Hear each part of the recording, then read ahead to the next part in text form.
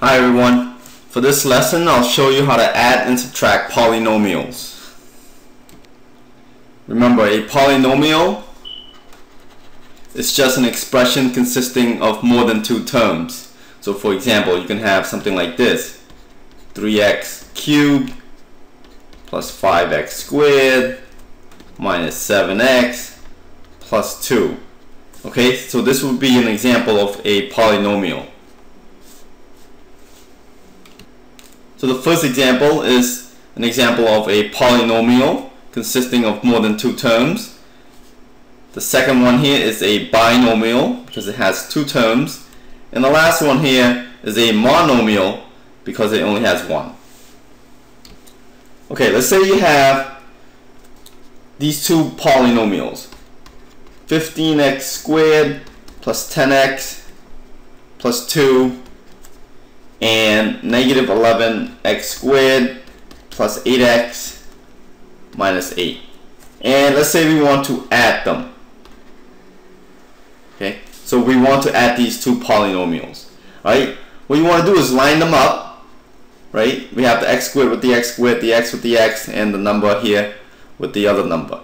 So let's add them up. So we have 15x squared minus 11x, or 15x squared plus a negative 11x squared. So that will give you 4x squared. Then we have 10x plus 8x, that will give you 18x. And plus 2 plus a negative 8, that will give us negative 6. So 15x squared plus 10x plus 2 plus negative 11x squared plus 8x minus 8 gives you a final answer here, down below, which is 4x squared plus 18x minus 6. So that's an example of adding polynomials. Okay, we have two polynomials here. We have x to the fifth minus 2x cubed plus 3x squared minus 5x. And we have 3x to the fifth plus 5x cubed minus 2x squared plus 3x plus 15. And we are going to subtract this second polynomial from the first one. Okay? Alright, the first thing we want to do is distribute this negative sign here into each of the terms inside the second set of parentheses here.